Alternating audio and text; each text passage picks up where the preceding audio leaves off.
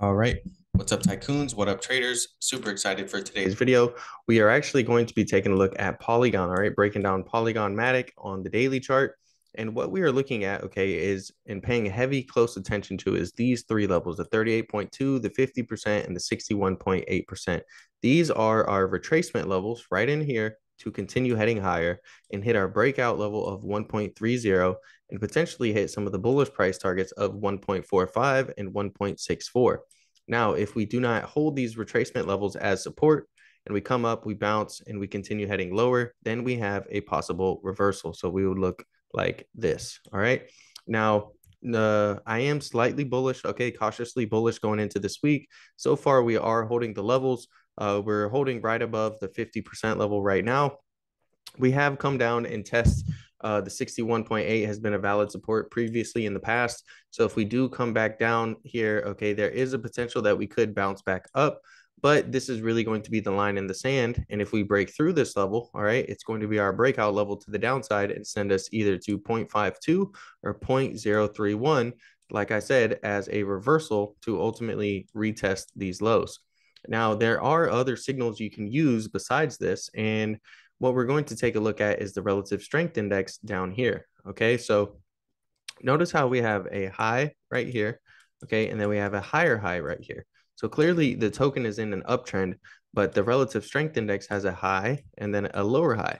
So it's actually losing strength as it's rising up in price. This is known as a bearish divergence, okay, and we can use these divergences to indicate possible future momentum.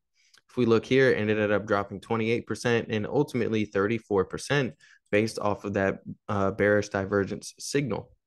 So over here, we have actually an example of some bullish divergence.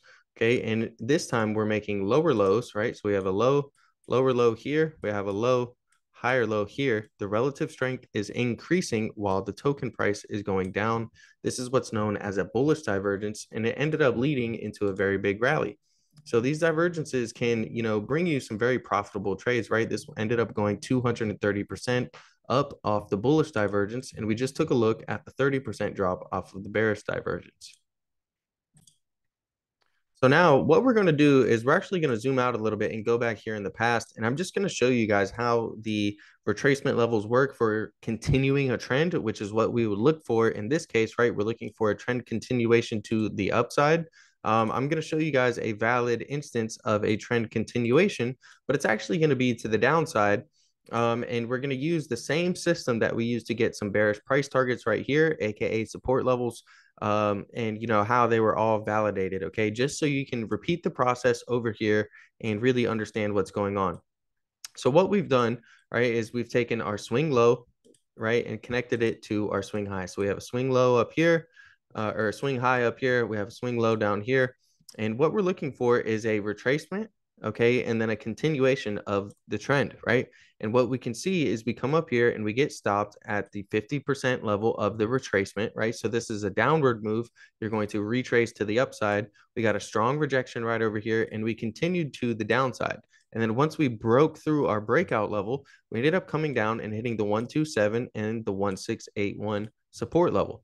So again, we're using the same methodology over here, and we're looking for a continuation to the upside, right? Boom, boom, boom, boom, like this. And we're going to look for the 127 and the 1618 on the fibs as breakout levels and bullish price targets to the upside, aka resistance. But if we come here, right, and we've already made the large move up and we bounce and then we continue heading lower and we break these as support levels, we have the 100%, the 127, and the 161.8 again as our bearish price targets, aka support. And those line up with the price action in the recent history of the chart pretty well, right? We can see, right around in this range, if I can draw a straight line, was previous support, okay, right through here. And then right around here as well is right around where we bottomed, all right? So the price is naturally going to be attracted to these areas if we reverse, and it's naturally going to be attracted to these levels to the top side if we continue the trend.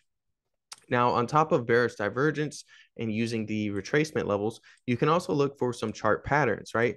And what really gives you an edge in the market is when you are able to combine a chart pattern along with a divergence, aka just combining signals, right? So In this case, what we have is actually a bearish pattern, right? So we have a left shoulder, we have a head, we have a right shoulder. This is a head and shoulders pattern. It's a bearish pattern. And what we're seeing as well is that the price is going up and we have a high, right? And then a higher high. So we're seeing that, clearly the token is in an uptrend making higher highs, but we have a high and a lower high on the relative strength index, clearly in a downtrend. This is meaning that, the strength of the token has weakened as it's gone up higher, right? And we see, there's a pretty dramatic drop at the very first instance of this bearish divergence. There's a 35% drop, and then we get a slight rebound, but ultimately we end up dropping over 50%. And if you continue dragging it on over here, you could say over 70%, right? But just for the head and shoulders to play out, with the bearish divergence, we end up getting over a 50% drop right there on the token price, combining signals and patterns together. Okay. Now, here is an example of us coming up and hitting the bullish price targets, like the ones that we have right now. Okay. So in this case, we were able to come up, hold the retracement levels, the 38.2, right? So we have a swing low connected to a swing high. We come up, we retrace, we hold the 61.8, and then we ultimately come up higher, right? And we're able to break past the 161.8 bullish price target. And then look at where it becomes resistance in the past, right? So we have a short breakout above it. Then we get a bearish divergence at that slight breakout above it. And then we see the next candlestick really opens right there and has a sharp drop that ultimately continues the much larger drop to the downside, right? So, this is just two examples of divergences working, right? Whether it's bullish or bearish. And then also examples of holding the retracement levels, continuing higher, hitting your bullish price targets to the upside. And then also over here to the right, we are using the same process again. And what we're seeing is a continuation after holding the retracement levels, right? So we have the sharp move downside, hold the retracement levels, continue downwards. We break through our breakout level, and then we hit our bullish or our bearish price targets to the bottom in this case as well. So that's it for today's video. Make sure to smash the like button, subscribe, and if you learned anything new, we do have a Discord, all right, where you can join our trading community. It's the Options Trading Tycoons Discord. The link is in the description below. Make sure to use code ZACHLY for a discount. And, inside that room, we have a lot of news channels. We really cover a lot of stuff. We have a crypto signals channel. We have a crypto breakout channel. There's lots of good stuff in there. And if you really just want to join a community full of individuals ready to trade and looking for opportunities, then it's a great room to be in.